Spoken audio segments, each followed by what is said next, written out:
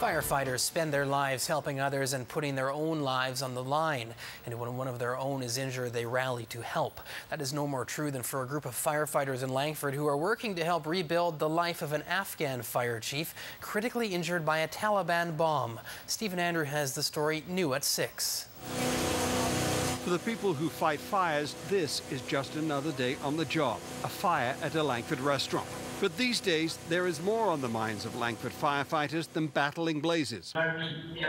This scene has become a common occurrence at the local fire hall, talking to a friend half a world away. The members met Ghulam Hazrat during a 2004 training mission in Afghanistan. The Kandahar fire chief immediately impressed the Langford group. He's really an amazing man looking to give back to his community. He's in a profession that's looking to help, and yet he's always having to watch his back. 4 years later, Hazrat was in Canada.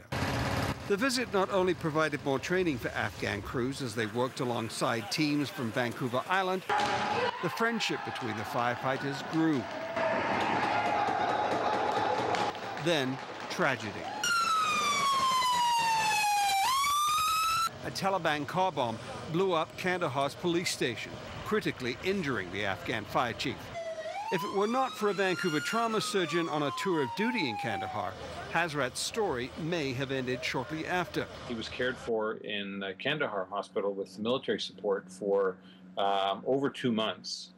Multiple surgeries to help him get to a stage where we could discharge him. The bombing troubled Langford's fire chief. I kind of put it out of our mind until I received a text from Dr. Brown, and within a few hours, with texting back and forth, Dr. Brown confirmed that it was in fact our friend Ghulam. Learning their friend needed to travel to India for several surgeries to recover, the Langford team began raising money for Hazrat's treatment. So some of the surgeries that he would have required, things to do with his stomach area, his abdomen, there was quite a lot of damage from the bomb blasts and other things.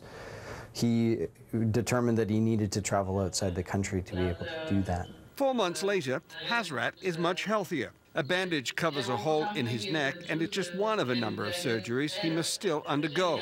The Langford firefighters are now working to raise the $10,000 to pay for them. All firefighters, you know, we're all the same. You know, we serve our communities, we respond to the needs of strangers. And in this case, they're helping a fellow firefighter, a friend who is now also a survivor.